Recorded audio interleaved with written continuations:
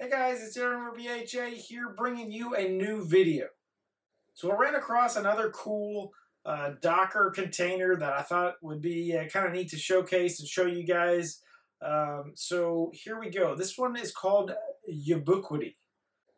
It's kind of like Plex, but for books and comic books and stuff like that, which is pretty cool. I use it for my comic book collection, and so I think it works out pretty well. It basically gives you a web front end for you to be able to access your comic books or books from anywhere in your house. And you can read them right there on the web front end, or you can download them to whatever device you have and read it with some sort of local client there on your device. So that's pretty cool. Let's check it out.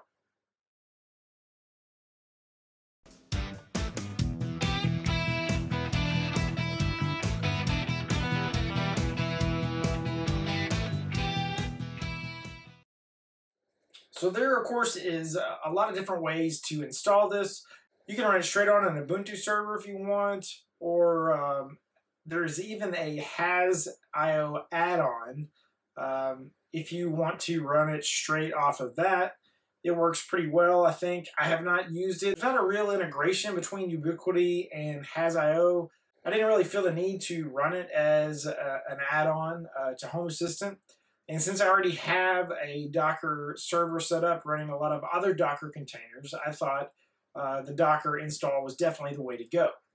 And that's the one that we're going to kind of look at today. So let's do a quick run through of everything we're going to cover in this video. So of course, for starters, we're going to install Ubooquity in Docker. Once we do that, we'll kind of go over the configuration and just kind of show you all the things that you could do with it. After that, we'll run through just adding some comic books to Ubooquity, just so you can see how easy and simple that is. After that, of course, we've been doing this a lot lately. We're going to add it into Heimdall, because they have the ability to add it in there. And then, of course, lastly, I'll just kind of show you what that looks like in action. Basically, we'll click on a comic book and show you what your different options are and stuff like that. So, pretty cool. Let's get started.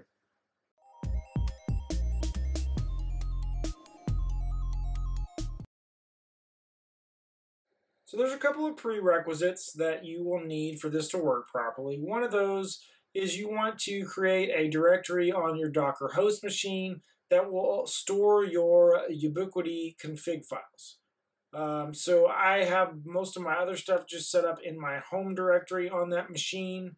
So that's what we're going to do here. Of course, I already had mine set up, so as you can see here in my home directory, there is my Ubooquity directory, which has the config files. But if you were going to create one right now, you would just do an mkdir Ubooquity, and that would create that directory for you. After that, you need to have some sort of folder or structure for all of your books, comic books, whatever type of files that you want to be able to view with Ubooquity. So I have created a directory just in the root of my server here called Books. It has all of my comic book collection in here, and you can see there's several different file structures there with the different books in it and stuff. So you need those two things in order for this to work. Once you have those created, then of course you're ready to basically install it in Docker. Now this is straight off of the documentation for this install, and this is kind of the setup that we're going to mirror in portainer stacks here. So we're going to go over here to stacks. I'm going to click on the media stack that I have created that has some of my containers for that. We'll click on editor. And as you can see, I've already got it installed, but we'll kind of walk through the install here. So I called it Ubooquity. The container name is also Ubooquity. Again, you can call yours whatever you want. I set the restart to always. And then this is a standard Linux server image. So that's where we call that out here. And again, I'll have all this in the description below so that you can just copy and paste it. Next is volumes. We talked about the two that we had to create earlier. One of them is, of course, your config directory. So for me, it's /home/adrian/ubooquity:/config. And the other one is the path to my comic books. I have it in the /books directory. So it's /books:/comics. And then you need one for your local time. /Etsy/localtime:/Etsy/localtime.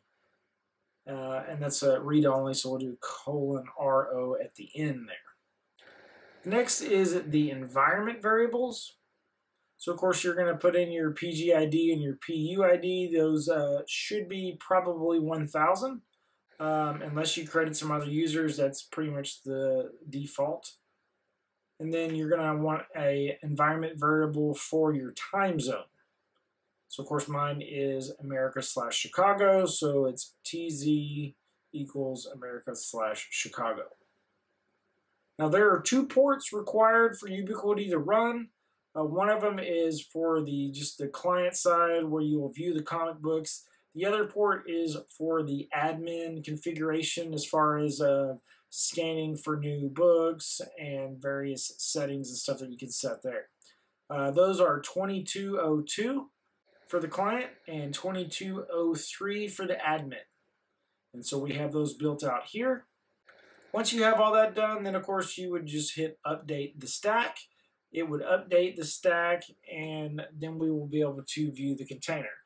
Now, on another note, as I've said before, this is done in standard Docker Compose YAML. So if you're not using portainer stacks and you're still using Docker Compose, that's all fine and good. You can add this to your Docker Compose file and it will work out just fine. So let's click on Ubooquity here and see what it looks like. Everything looks pretty good. One thing to note, I did not create a directory or set up a directory for standard books or files.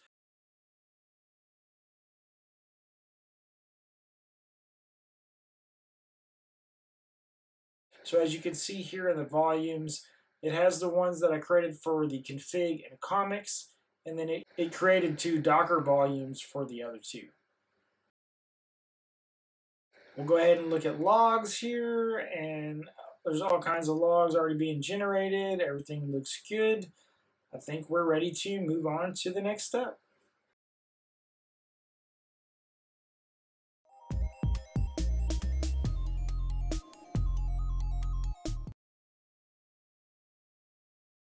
To access the admin console for Ubooquity, it's going to be the IP of your Docker host machine. So for me, it's 10.10.10.4. And then the port number for the admin side was 2203. And then you're going to do /Ubooquity/admin. And when you first come up, it's going to ask you to create a password. Now, I already have mine created, so it's just wanting me to log in. But normally, for your first time access, it will prompt you and ask you to create a password. Once you do that, it will bring you into the Ubooquity admin console here. And as you can see, there's a few different tabs here. This is the general tab. It tells me how many books I currently have in total. This is where I can set up an automatic scan. So if you want it to scan regularly, you can select that, and there's several different times how often you want it to scan and whatnot. Or you can just choose to launch new scan where you'll scan it manually, because as you can see, I don't have an automatic scan set up right now. So anytime I add books, I'm having to launch that scan manually. You can also add or create themes here. As you can see, I have one configured. I like the dark mode, so I found a dark theme. I'll put a link in the description as well to where you can get some various themes if that's something you want to do. We'll jump over here to the comics tab. And as you can see, by default, it goes to /comics. That's already defined in the Docker container. But you can change the size of the thumbnails for each image if you want, or how many items per page. I've left it all the default. I don't see any reason to change it. And as you can see at the top, it supports CBZ, CBR, and PDF files for its comic book format. If you jump over to books, it's pretty much the same. In fact, at the top, you can see it supports EPUB, MOBI, AZW, PDF, Deja Vu files. It supports all those different formats for your book format. And then, of course, you can also set up the thumbnail size and items per page on that one as well. Next is raw files. Again, this is where you could put some folders and files out here to be able to download them off of Ubooquity. I'm guessing there's not any kind of default file format. It will take whatever files you put in there.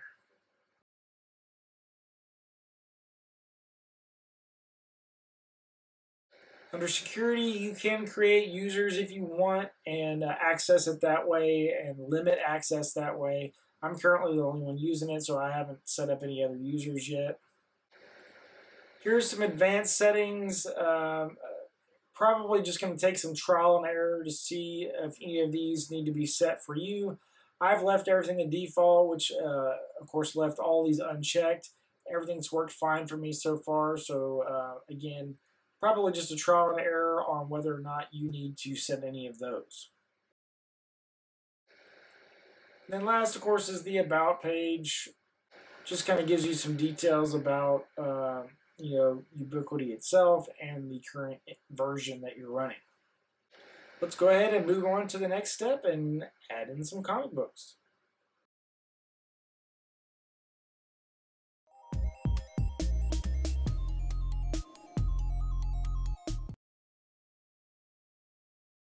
Alright, so just to show you here, I've added in another directory for the Walking Dead comic books. I have not added these into Ubooquity yet. It's got like 100 comics in there, something like that. So we're going to pull this into Ubooquity. So if we go over to the admin console, and we're just going to hit Launch New Scan. And it'll take it a second.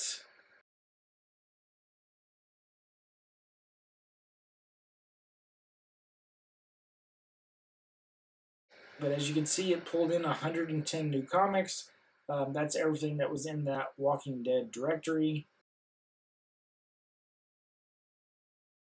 And if we jump over to the client side and hit Comics, there's now a section for The Walking Dead. You click on that, it's got all of the Walking Dead comics that we just added. So that's pretty cool. But as you can see, it was super easy to get this added, so not very hard to do. Let's go ahead and move on to the next step, and we'll get this added into Heimdall.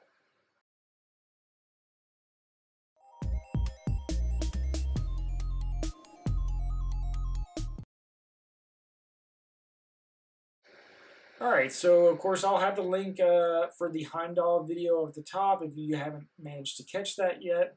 But of course we use Heimdall as just kind of a dashboard for various web front ends around the house. For Ubooquity, since there's basically two different web front ends, one for the admin side, one for just viewing the comics, we're going to add in both here just to show you how you might do that. So we'll go here, we'll click the add. We'll do a search for Ubooquity, and of course it comes right up. We'll put in the path for the client side, which will be 10.10.10.4:2202/Ubooquity. Go ahead and save that. And then we'll create one more. We'll do the same thing. We'll call it Ubooquity Admin.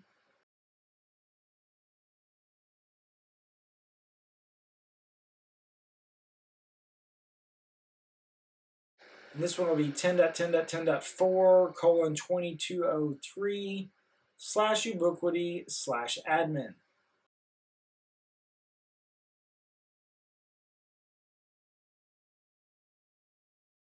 We'll click on these just to show you that they do work. There's the client side. You can click on that one. Let's see, there's the admin console. Came right up. We'll go back. I think we are ready to move on to that last step.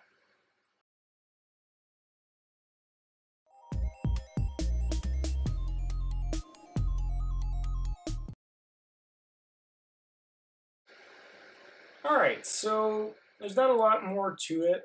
If we were to click on comics here, and we'll just click on the Superman comic. You have the option to download or read now. Obviously, if you want to download it, you can view it with a local comic book reader or book reader, depending on what you're downloading. Or you can just choose to read now right there in the browser, which is what I like to do.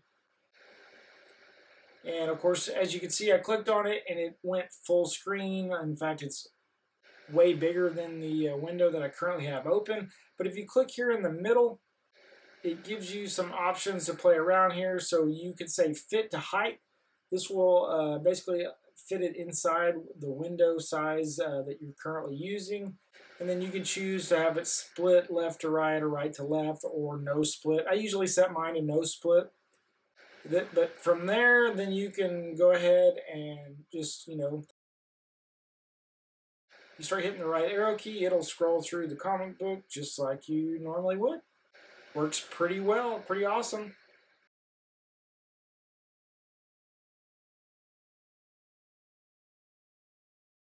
And of course, if you hit escape, it'll take you back up and let you select a different book. Alright, but that's the end of the video, guys. Something a little bit different. Like I said, we've done Plex and stuff like that before, but we haven't done anything with any kind of book reading, and I thought this was a kind of a neat Docker container to play around with if you guys are looking for something different. Let's do a quick run through of everything we covered in this video. So, of course, we started out by installing Ubooquity in Docker. Once we did that, we went over the configuration and just showed you what all that involved. After that, we went through the process of adding comic books into Ubooquity. Then we went through the setup of adding it to our Heimdall dashboard. And then, of course, lastly, I showed you what that looked like in action.